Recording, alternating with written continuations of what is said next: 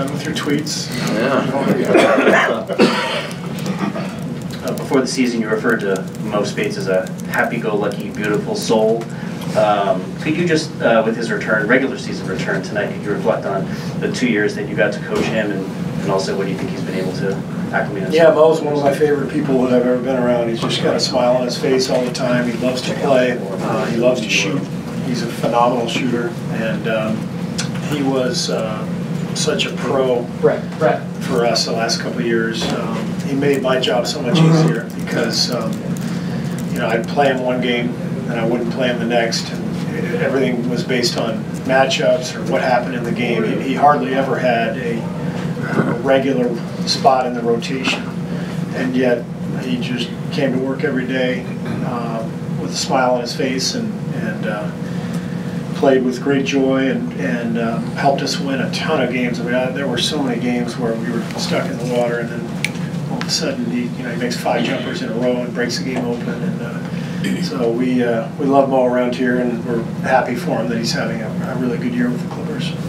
He tweeted a couple of tweets related to some decisions Trump has made the past couple of days. Do you have any thoughts on the wall or anything that's kind of percolating right now? I do. That you're open to discuss with us? Not right now. I think game tonight, we're going to lock in on the game. It's I'll just say that what's happening is really scary and disconcerting. Coach, how did you evaluate DeAndre in All-Star ballot, and what did you think about him making it? He absolutely deserved it, and he was, to me, one of the automatics. When you consider what he does night in and night out, the guy never misses a game. The Clippers have had so many injuries over the last couple of years. This year again, with both Blake and Chris, it seems like one or the other has been out, and the constant there has been DeAndre, and they keep winning, and that's a testament to obviously to their team and to Doc. I mean, they do a great job of just keeping the train moving forward.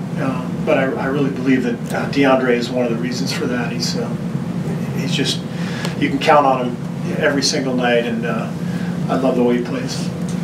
Steve, you've been through a number of different things over the past couple of years. Can there still be a danger in facing a team like this without their leader? I mean, going into the game mentally knowing that they won't have Chris out there. Yeah, it's always dangerous when you play a team without their leader. There's a danger of letting down. I don't think that will happen. I just feel like we know the Clippers. We know how capable they are. Whether they have guys in or out, they're always a really tough team to beat. So I think we'll be ready. Ralph? Back to this point, Steve, Mo Speights was not a three-point shooter. Then, like at the All-Star break or something, he was. What happened there?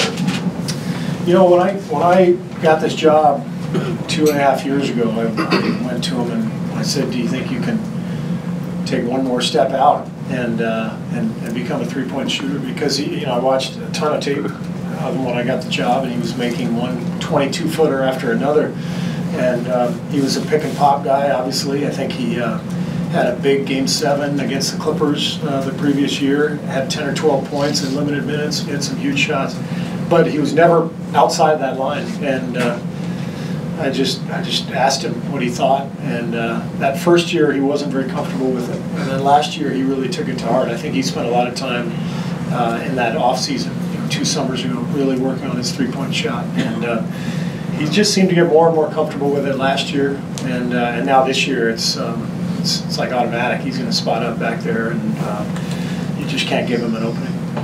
Steve, given Kevin, Draymond, and Clay all played in the Olympics, they got the All-Star thing coming up. Are you looking, and now you've got Steph maybe, with the quad, are you looking, just knowing this schedule coming up, to get some games for them, to get some days off for those guys specifically? We don't have anything planned, but we're monitoring them constantly, and I could see that happening at some point for sure. Our schedule's been very favorable.